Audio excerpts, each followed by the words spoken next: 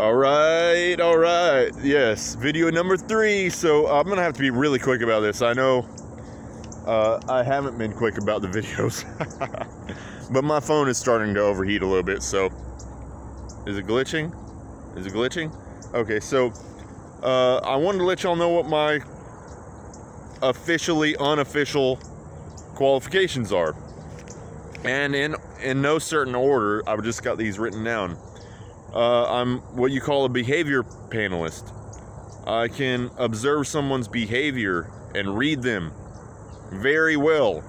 Like, if I know I'm getting to you, I can read that. If I can... My phone is glitching. Why is it glitching? I can tell whether I'm having an effect on you, like if I'm really making an impact. I'm a part-time marketer. That's what I mentioned in another video. If you do stuff like this, you're a part-time marketer. I'm a creative consultant, just like I mentioned in the video before last. I'm offering psychic readings as creative consultancy services.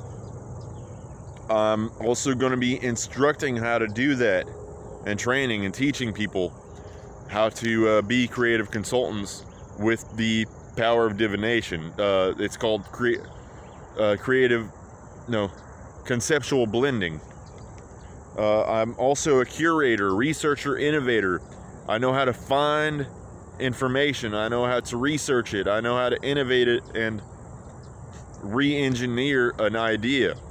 So if you want me to, if you're out there and you need somebody to curate a knowledge base for you, I can do that for you. I'm very good at this. I'm a professional psychic. I've done professional readings. I've done readings for people. Most of the readings I've done have been for free, but I've done readings for money. So I'm a professional psychic. I've got more that I plan on listing out, but that's all you need for now to know what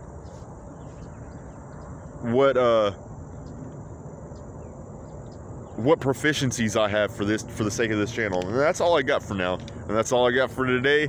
Thank you for being here, and please have a blessed day.